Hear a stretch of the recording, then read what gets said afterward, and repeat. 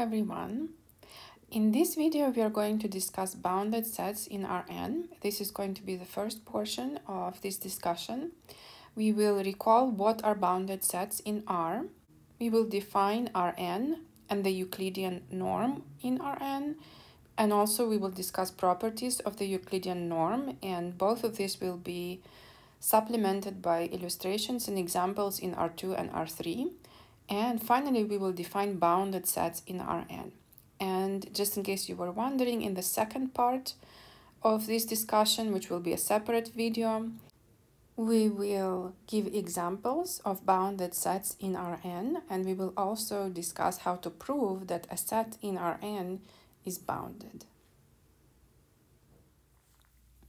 So let us recall that a set S, that is a subset of real numbers, is bounded if there exist two real numbers, A and B, such that every element of S is between these two numbers, A and B. So here we see on this picture a set S that is depicted in blue, and it is bounded by two numbers, A and B. So basically every set of real numbers that is inside of some finite interval is bounded. So we can rewrite this definition in such a way that it's easier for us to generalize it to the case where we are dealing not with the set of real numbers but with Rn. So our goal is to generalize this definition to the case when we are dealing with a subset of Rn.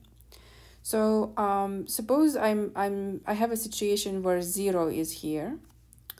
So if I'm dealing with a set S that is bounded by two numbers A and B, and if they are positioned in this way, I can easily say that the set is contained in the interval from negative B to B.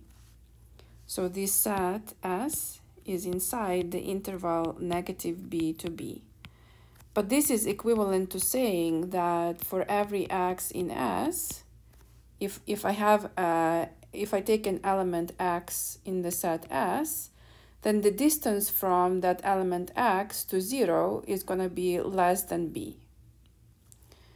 So the distance from this element x to 0 is the absolute value of x, and it is going to be less than b. So this inspires another definition of a bounded set. So a set S that is a subset of R is bounded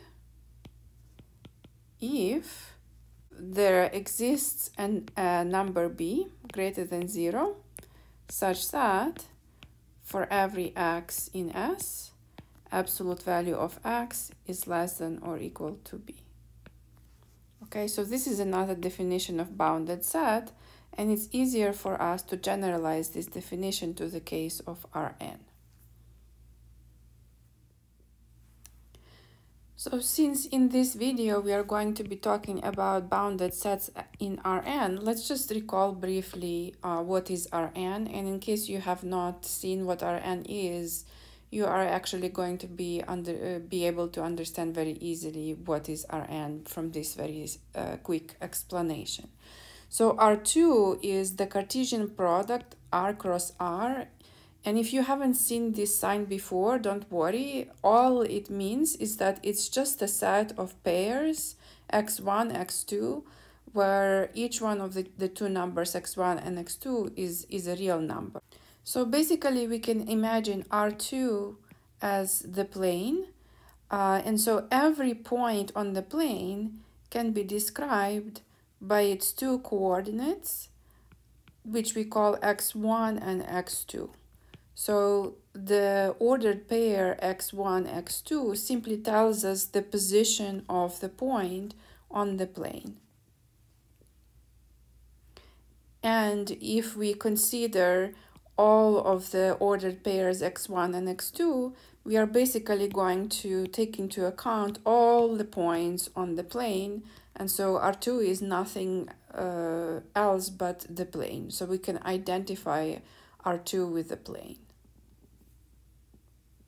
So similarly, R3 is a Cartesian product, R cross R cross R, and it is simply a set of all triples of numbers, of real numbers, that look like this: x1, x2, x3, where each one of the three numbers, x1, x2, x3, is a real number.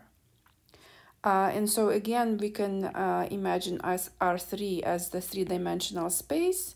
And so if you look here at this point P, you can see that the location of this point is described by these three coordinates, x1, x2, and x3. So basically, if we look at all of the triples x1, x2, x3, where each one of the coordinates is a real number, we are going to exhaust all of the points in the space, in the three-dimensional space R3. Similarly, Rn is Cartesian product of R with itself n times, and it consists of the points such that each point has n coordinates and each coordinate is a real number. So an important concept in Rn is the concept of the norm. So if we have a point x with coordinates x1 through xn, the norm of the point x in Rn is defined as the square root of the sum of the squares of the coordinates of the point. So for example, if we are talking about R2, if we have a point x with coordinates x1, x2, then the norm of this point is going to be square root of x1 squared plus x2 squared. And so you may notice that this is actually the distance from the point x to 0, because if you look at this triangle here, it has sides x1 and x2, and so the hypotenuse of this triangle is square root of x1 squared plus x2 squared, which is exactly the norm of the point x. So the norm of the point x is distance from the point to the origin. And similarly, if we are talking about R3, if we have a point x with coordinates x1, x2, x3, then the norm of this point is going to be square root of x1 squared plus x2 squared plus x3 squared. And if you use the Pythagorean theorem twice, you will be able to see that the norm of x is exactly the distance from the point x to 0. So it's the length of this segment right here. Okay, so the norm of the point x is again the distance from x to 0. And so these two examples, they give us an intuitive understanding of what the norm of the point x is in Rn.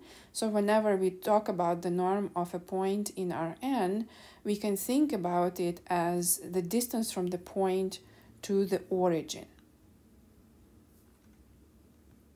So let us consider some properties of the norm in Rn. So by the way, this is a typical way of denoting the norm. So if when you put a dot in the middle, you're just talking about the norm in general. So the first property that we want to mention is that for every x in Rn, the norm of the point x is always greater than or equal to 0. And if we go back to the definition of the norm, it is obvious just from the definition, because square root of the sum of squares is always greater than or equal to 0. The second property that we are going to discuss is that whenever we take a point in Rn, the norm of this point is going to be equal to 0 if and only if the point is at the origin. This actually can be confirmed by our understanding that the norm of the point x is the distance from x to 0. So the only way for the distance from x to 0 to be 0 is when x is at 0.